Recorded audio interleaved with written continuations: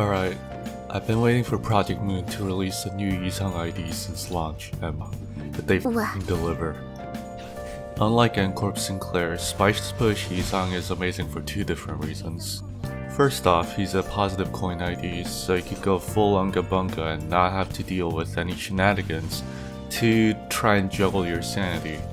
And unlike other traditional damage units that just shoot out as much damage as they can on their skill 2 or skill 3, Yisang uses his skill 2 to shoot gripping levels of damage on an AoE. In this video, I'll be going over Yisang's skills, his use cases, and notable synergies. I'm still trying to get the analysis format down so it's not too long or too short, so please make sure to leave feedback on what you thought worked or what you'd like to see in future videos. With that said, let's jump right into it.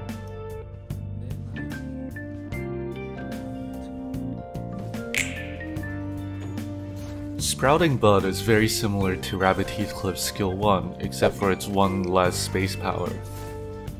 While its clashing potential pales to a lot of single coin skill 1s that tend to roll up to 11, its potential damage output is far higher in comparison, eclipsing their 11 with its 21. The one power loss compared to Graze the Grass definitely hurts, but hey, it's kinda impressive he's only one power down using his tree branch versus, well, a gun. He also inflicts some sinking count on hit the next turn and gives himself 3 tremor count on use. We'll get more into what that's for soon. Yisang's skill 2 coin values are basically identical to Grippy Faust's, with 3 coins going from 4 to 16, but the effects couldn't be more different. While the main draw of the gripping is the Gaze debuff that increases pierce and blunt damage taken, Yisang consumes 6 of his tremor count to turn his skill into an AoE. Now, you might be thinking, oh, Yisang's an AoE unit and can't deal single target damage. Wrong! In Abno battles, depending on which parts his AoE targets, he can end up dealing double or even triple skill 2 damage, as AoE deals full damage to separate parts. That paired with his passive that boosts AoE damage, we're looking at a lot of damage here. He also inflicts some sinking which synergizes with his other sinking count skills, but you're gonna have to run some other sinking units if you really want to take advantage of this debuff, as sinking counts get consumed rather quickly with each hit consuming a count. Blood-Steeped Scent has 3 coins and rolls from 6 to 18. Pretty powerful for an ID with a skill 2 centric kit. For reference, other skill 2 centric IDs like Kurokumo Hongmu or Grippy Faust both have skill 2s that roll up to 12 in comparison. Now, I know I'm neglecting a lot of nuance by ignoring all the keywords, but it's not even like Blood-Steeped Scent is lacking in that front.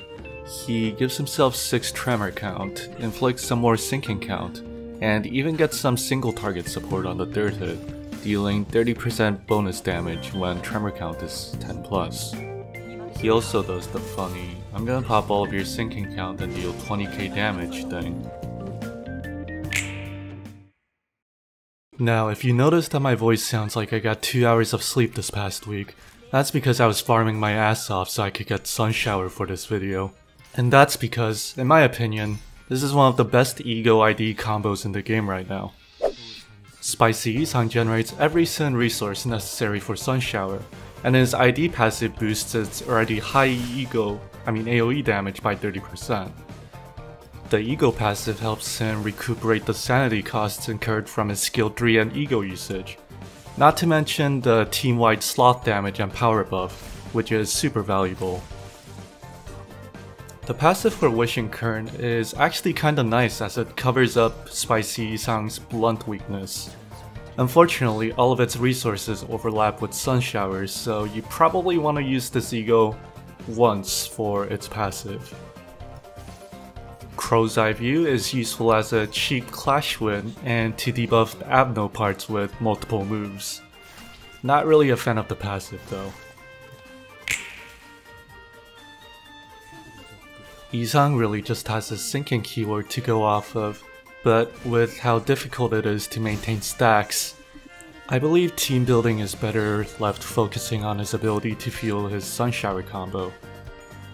Isang, Seven Otis, Kurokuma Honglu, W Corp Dawn, and anyone with some gloom like the new Rodian and Sinclair or even Sun Shower Heathcliff work pretty well for fueling Sun Shower and benefiting off of the sloth buffs.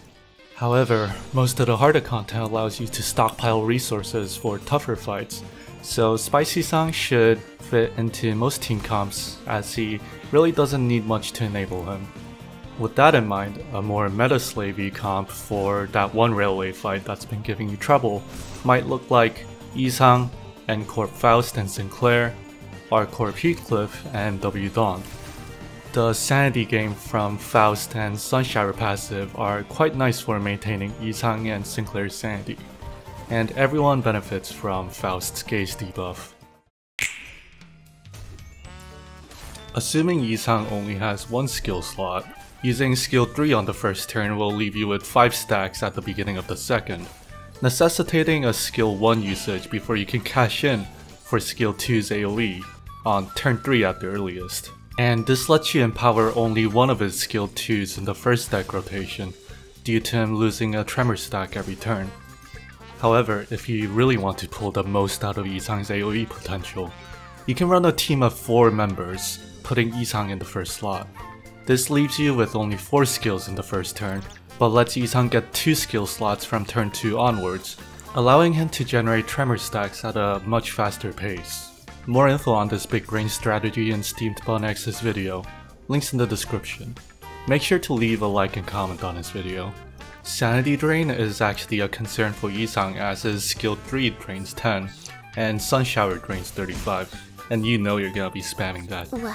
Leading to a lot of moments where Sun Shower will just not roll heads and you'll miss out on a bunch of damage. So it might be a nice idea to bring some sanity regen along in the form of Faust base Ego, Grippy Faust, or base Honglu passive.